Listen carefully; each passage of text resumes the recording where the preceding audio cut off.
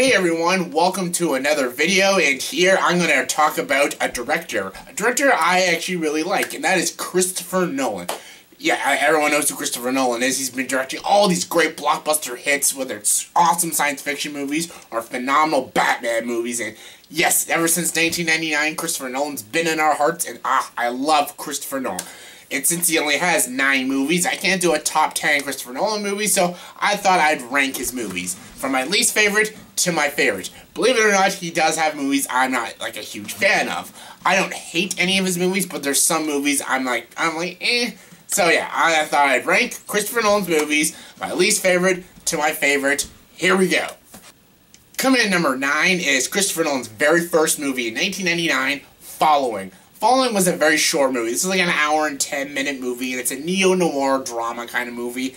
And the reason this is number 9 is not because I hate it. It's just because I don't find it very entertaining. I don't find it very exhilarating. I don't find it engaging very much. And yeah, there's some decent writing, and there's some decent atmosphere in the movie. And the performances by some of these actors are okay. Just, I didn't find it very compelling. It didn't really hit me like a lot of his movies did.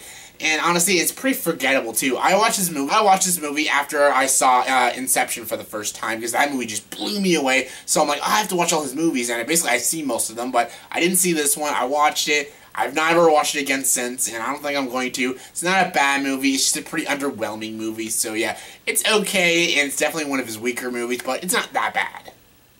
Coming number 8 is his new movie, Interstellar. Okay, I'll say it right now. When this movie came out just in November of last year, I actually wasn't a fan of this movie. I actually didn't like it at all. I'm like, what? Maybe it's because when I went into this movie, this was like my highest anticipated movie of 2014. This was like, I thought this movie would be the best movie of 2014. Like, this is gonna win Oscars. Christopher Nolan might actually get his Oscar. McConaughey's gonna kill it. Oh! So yeah, when I saw it the first opening day, and I'm like, it was a long movie, I'm like, oh, this is going to be a long, smart, intellectual movie. I saw it. As soon as the movie was over, I was a little disappointed. I didn't hate the movie, but I was so freaking disappointed. And when I rated this movie, when I did written reviews, I only gave it a 5 out of 10, and I'm like, I have recently watched it since. I didn't buy the Blu-ray, but I watched it a couple times, though. And it isn't that bad. Like, I definitely would not give it a 5 out of 10. It's probably like a 6, maybe 6.5 out of 10 movie. There is some great ideas in this movie. Sometimes it comes off as kind of a pseudo-intellectual kind of movie, but there is some smart themes to it, and the narrative is not bad. I just don't like the worlds. I don't find it very creative. And McConaughey is good in the movie, so is Anne Hathaway. But I thought Michael Caine was a little bland. I thought Jessica Chastain was a little underused. Same with Topher Grace. Like, I don't know why he was in this movie. Like, Casey Affleck was also pretty underused. John Lithgow was okay, but the sassy robot was annoying. Matt Damon was a special cameo, and he was wasted. And the visuals were good, though. The cinematography and the visuals were amazing. And again, the ending was really stupid. And like, for a movie that is supposed to be like this brilliantly smart movie, there's a lot of dumb things in it. And I just wish that it was a little more creative. And I wish it had more character development and more character interactions. The movie was so much exposition, it didn't actually show like character traits. Like, it was all exposition, explaining, and that's what Nolan does with his movies, and sometimes you need it, but this movie, I wanted more character traits, I wanted more character arcs, and I didn't get that. The movie's still good. It's a well-acted, visually appealing movie, and that is why I can't hate this movie, but it's definitely one of Christopher Nolan's weaker movies, and that's why it's only number 8. Coming in number 7 is The Dark Knight Rises. This is definitely the weaker of the 3 Batman movies, but I do like this movie, and yeah, it's really good. Like, a lot of people hate on this movie now. I think it's good. I think it's good. Christian Bale's great. Got Tom Hardy as Bane. But you think the dark protects you. I was born in it. Murdered by it. Yeah, Tom Hardy was a great Bane, and Anne Hathaway was a decent Selena Kyle, and I actually like the cast in this movie. The action isn't particularly great. There's a few things that make no sense, like, how did Bruce Wayne get back to Gotham? Like, how did he do that? But yeah, I still enjoy the Batman movies. I'm a big Batman fan. Yeah, Joel Schumacher sucks, but I love all the Nolan Batman movies, and I actually like the climax of this movie, and it was a good ending to that amazing Dark Knight trilogy. So yeah, Dark Knight Rises is not his best movie, but I still enjoy it. Coming in number 6 is Memento. Okay, here we go. Here's a lot of hate I'm gonna get for this one, but yeah, I really like this movie. The idea of this movie is so good. How it makes all the movie is just backwards, like the ending's the beginning is the ending. It's so freaking clever. It's so smart, this movie. The writing is top notch. Guy Pearce is incredible in this movie, and yeah, I'm blown away every time I watch this movie. I got the Blu-ray. It's such a good movie. So why is it placed at number 6? I like these other 5 movies better, actually. I thought, like, when I was doing this ranking, I was trying to order them all up. I'm like, oh, yeah, Memento would definitely be my top 3. But then I just looked over them, and I actually watched some of these movies last night again. And honestly, it's a great movie. I love Memento, but I just like these other movies better. I love this movie. I'll never bash this movie. There's nothing much wrong with this movie. There's a couple side things like I can nitpick, but I love this movie. Just, Nolan is such a good writer and director. He just has other good movies, and I just like them better. Love Memento, though. Don't hate me for only putting it at number 6. I still love it. Coming in number 5 is The Prestige. The Prestige. This is one of, actually, like, on Rotten Tomatoes, this is, like, one of the lower-rated movies. I don't understand why. This movie is fan-freaking-tastic. Christian Bale, Hugh Jackman, kill it in this movie. I love movies about rivalries and about competition and just how dark it can be and how unlikable two people can be if they're in competition with each other. And these two characters in this movie are so freaking unlikable, but the performances are just so freaking riveting.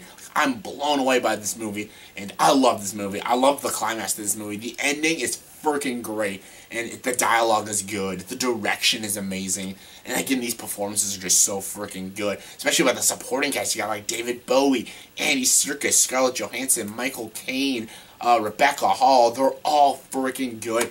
I love this movie, especially if you love movies about magic. This is a very, very clever movie, and this is one of my favorite Christopher Nolan movies. It's a little underappreciated because a lot of people love The Dark Knight, Inception, and even the new Interstellar, but this movie's fantastic, and it's my 5th favorite Christopher Nolan movie. Love it. Coming in number 4 is Batman Begins. Yes, the origin story of Batman. I love this movie. I love the origin story of Bruce Wayne, and this movie did it so freaking well. Did perfectly, actually. I love the first act of this movie. It's the best part, showing his backstory, how he became Batman, how he traded with the League of Shadows, how he met Ra's al Ghul. Love the entire first act of this movie. It's freaking amazing. The second act is when he's slowly becoming Batman, making the costume. Still good. The final act is even good too, like when he's fighting Ra's al Ghul, trying to save the city. See, like, this movie is just so good. It's got a perfect 3-act structure. Each part, it makes sense. Each part works for the movie, and that's why I find this movie just brilliant. This is a fantastic movie. I always dreamed of an amazing Batman movie. I got the Tim Burton Batman movie. I thought it was just such a fun, awesome movie. And I even like Batman Returns, but I'm like, when are they actually going to make a dark, realistic Batman movie? And Batman Begins came out in 2005 and showed me Batman can be Batman and be real. And oh my god, I love this movie. Batman Begins is one of my favorite Christopher Nolan movies, and it's actually one of my favorite superhero movies of all time. Thank you, Christopher Nolan, for making Batman freaking awesome. Coming in number 3 is Insomnia. Okay, I know a lot of people are like, okay, you got Interstellar, number 8, you got Memento, number 6, but Insomnia is number 3? What the hell is up with that? I find this is the most underrated Christopher Nolan movie. Like, a lot of people do like this movie, but so many people are like, like, it's like a 7th or 8th favorite. Some people say it's like their least favorite Christopher Nolan movie. I love this movie. The psychology of this movie, the depths of this movie, the characters in this movie, they're all just so freaking good. And I love these characters. Like, I love Al Pacino in this movie. Robin Williams is great in this movie. And Hilary Swank is great in this movie. And I adore this movie. The cinematography, just the opening shot of this movie, they're showing them going to Alaska. It's just, it sucks me into the movie already. It's almost like in a dreamlike state when you watch this opening shot. It's just so freaking good. And the complexities of these characters and how three-dimensional they are, it's just so freaking good. It's writing at its best. Christopher Nolan did not write this movie, but he did direct it, and he directed it so freaking good. He executed it brilliantly, and it's a very smart, very thrilling, and very atmospheric crime drama thriller, and I love this movie. Robin Williams just kills it as this sociopathic author, and Al Pacino, just to see him go through these stages of insomnia, and how it's like toying with his mind, and how Robin Williams is toying with his mind, is just so brilliant, and Pacino just kills it in this movie. I love Hilary Swank too, and I love this movie. It's a very psychological movie. I love how it goes into the depths of insomnia, and the depths of murder, and what's the right thing to do, and should you do this. It also talks about maybe if you do the wrong thing, in the end it could still be the right thing, and there's so many choices these characters go through, and the way how it plays out in the ending is so freaking good. You can sort of maybe predict it, but because it's so executed so brilliantly, it's just done in a very different way. It's a little predictable, but the execution's a little different than any just basic thriller, and that's why I love this movie. Christopher Nolan can make a movie that doesn't seem very original, make it original with his style and execution and direction. And that is why I loved Insomnia. This is one of my all-time favorite Christopher Nolan movies, and it's a little underappreciated, and I think people need to give this movie more love because I love Insomnia. It's fan-freaking-tastic. Coming number 2 is, of course, Inception. Boom! Boom! Yes, Hans Zimmer's score is just breathtaking, and everything about this movie blew me away. When I first saw it in theaters, I'm like, I have to go see it again, and I did. And as soon as this movie came out, I got the movie, and I freaking love this movie. This is Christopher Nolan's smartest movie. It's so smart. It's so breathtaking. It's visually stunning. And everything about this movie, from start to finish, blows me away. It's so freaking good. And the cast is awesome. Just an A-game cast. You got DiCaprio. You got Ellen Page, Michael Caine, Cillian Murphy, Joseph Gordon-Levitt, Tom Hardy, Cam Watanabe. All of them are so freaking good in this movie.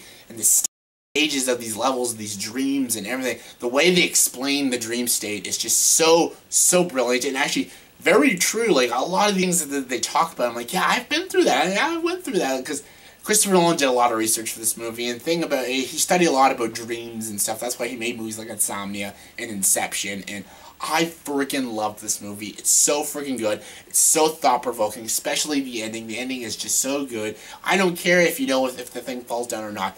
It's not the point. It's not the point. The ending is that he actually found happiness. And if that happiness is not real or not, it doesn't matter. Because the main character, Cobb, found happiness because he's with his children. You don't know if it's reality. You don't know if it's a dream. It doesn't matter, because that's the point of the ending. He wants to go home to his children. And oh my god, the way Leonardo DiCaprio plays his character, Dom Cobb, is just so freaking well done. And this movie is just insane to watch. It's so freaking good. The scenes in this movie are just so iconic. They're going to be iconic. Like the elevator scene, and Joseph Gordon-Levitt running up the walls, doing the fights, and oh my god, this movie was like watching The Matrix or something. And it's actually better than The Matrix. And I love this movie. Christopher Nolan directed it beautifully. The writing was at its best, and it took 5 Academy Awards. Didn't take Best Picture. I still disagree with that, but I love this movie. It's my second favorite Christopher Nolan movie. Love it. Boom. And my number 1 favorite Christopher Nolan movie is, no shocker, The Dark Knight.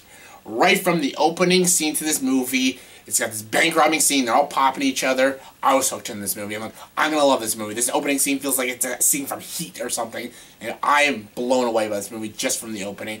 And then when Batman comes, I'm like, oh my god, and then you got Scarecrow, and oh my god, everything about this movie is just so freaking good. As you saw in my top 10 favorite superhero movies, this is my all-time favorite superhero movie, so it's no shocker that's my favorite Christopher Nolan movie, and I love this movie. The story's so good, the direction's phenomenal, the writing is at its best, and Heath Ledger gave one of the greatest performances in movie history. I love this movie. It's The Dark Knight. It's the best Nolan movie. I know a lot of people are like, oh, this movie's a little overrated. Some people are actually saying that now, but I love this movie. It's my favorite Nolan movie. Love it. Why so serious? Yeah, that was my ranking of the Christopher Nolan movies, my least favorite to my favorite. So please comment below. Did you agree with me? You probably didn't. So yeah, give me your rankings of your least favorite to your favorite Christopher Nolan movie. Comment below, let me know. And if you like this video, please like and subscribe to this channel and join the dark side.